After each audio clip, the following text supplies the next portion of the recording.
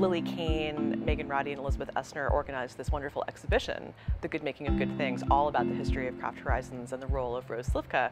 And having been recently kind of, poring over the digital archives, I just was really captivated by this idea that there was a periodical with a real mid-century identity that was tethered to the worlds of advertising and film, popular culture in various ways, that was really the standard bearer of craft, because craft graphics are often not necessarily the most avant-garde that you find in the graphic design world, sometimes very traditional. And I just was really surprised in a way to sort of think back, wow, how avant-garde and kind of how experimental some of these covers were.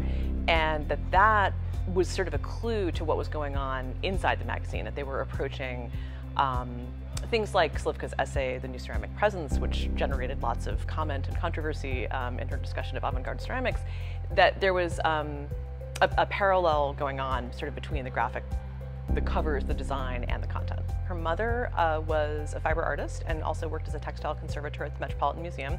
And her husband, David Slivka, was a sculptor who didn't always work in clay, but worked in clay enough for it to be significant. She herself, I think, was not wedded to any single material, and she also wasn't a collector per se. She sort of didn't come out of a particular collecting or making tradition personally. So that probably gave her a little bit of flexibility, to sort of say, what are the kind of strangest new things happening in enamel or weaving?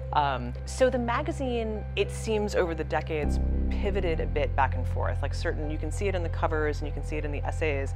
There's a whole issue devoted to the arts of Appalachia that's quite traditional, and then there are articles about plastic and space age fashion.